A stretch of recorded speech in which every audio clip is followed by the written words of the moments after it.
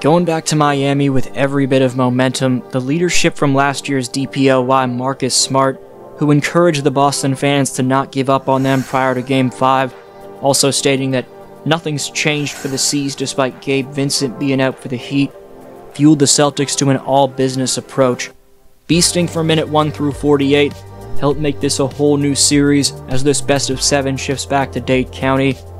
4 starters in Tatum, Smart, White, and Brown scored 20-plus points.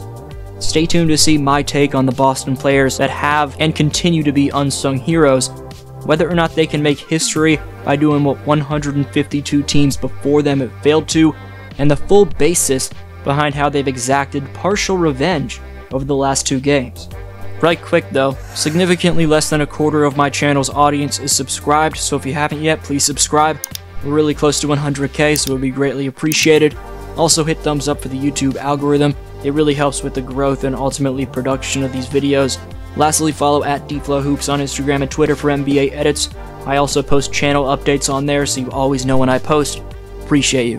Joe Mazzulla's record as a head coach in elimination games improved to an undefeated 4-0. Derek White was the hero offensively, specifically in the first half, but really all game. D. White was cooking like he's been for essentially this entire playoff run. Man dropped the team-high 24 points, knocking down 6 deep-range bombs. Coming into Game 5, Derek was averaging 12.6 points on a shooting split of 50-45-95, and was the first player in NBA history with 200-plus points on a 50-45-95% split during a playoff run. It's the offensive prowess from D. White, and additionally the defensive impulsiveness from Robert Williams that can often go overlooked amidst this stacked Boston squad.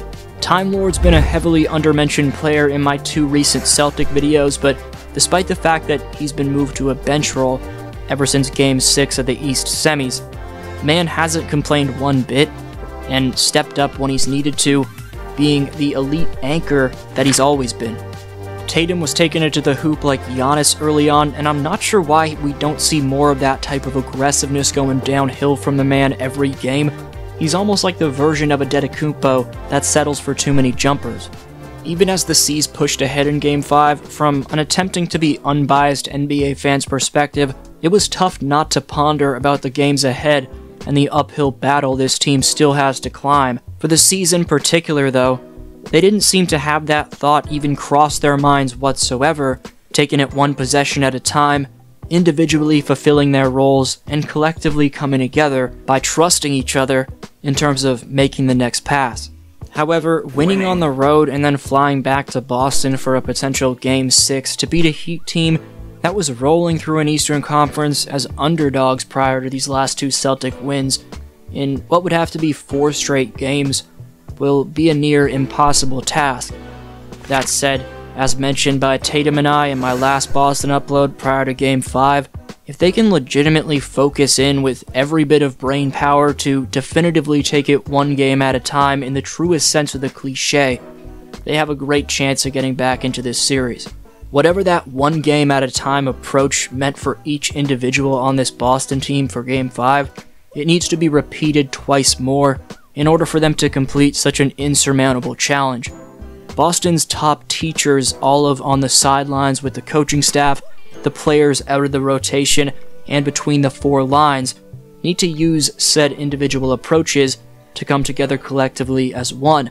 Jalen was knocking down contested deep-range bombs with that sweet follow-through of his. Smart was providing typically elite on-ball pressure, stripping the Heat with beastly steals. Grant Will was staying with slashers on the perimeter, funneling them to the hoop, then blocking their shots. Horford was both knocking down threes and crashing the glass like a menace, and when the Celtics did get a tad bit lazy and lost the slightest bit of focus, Joe Mazzulla was quick to stop the action with timely TOs. Additionally, Robert Williams changed the personality of this one with a blocked 3-point shot on Jimmy Butler. Jaylen Brown's defense continued to be stellar. The way Mazzulla's switched up different looks on Jimmy has gone really overlooked. One time down the court, it's White guarding him, then he's getting Horford or Rob Will switched onto him. Another possession, he'll have Tatum on him, then Smart will get the assignment. The scariest part about Boston's defense on Butler was that They didn't even have Jaylen Brown guarding him too often, who's shown to be the most challenging one-on-one defender for Butler to score on. That means having JB as the safety, scoping out passes while Smart defends the ball handler or White does, has been so beneficial for this Boston defense that Mazzulla won't decide to put Brown on Butler too much in order to keep him in that safety role unless Butler's going off and they really need him to. Earlier in the series, we saw Adebayo have his way with Tatum in terms of scoring on him. I thought Jason was playing much better defense on Bam in this game.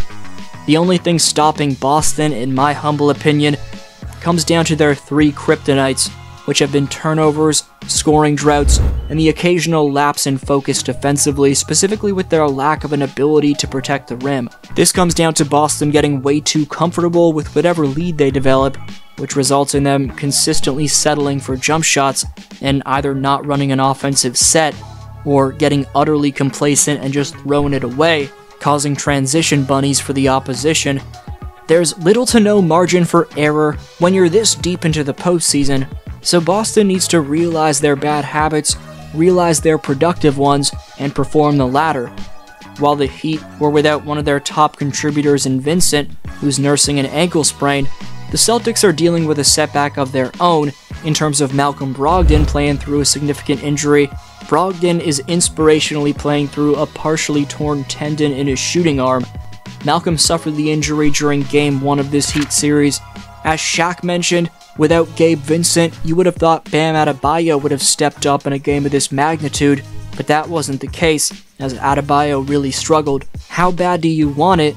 Not merely from the having won 2 in a row Boston Celtics perspective, but Miami's is going to determine each squad's fate.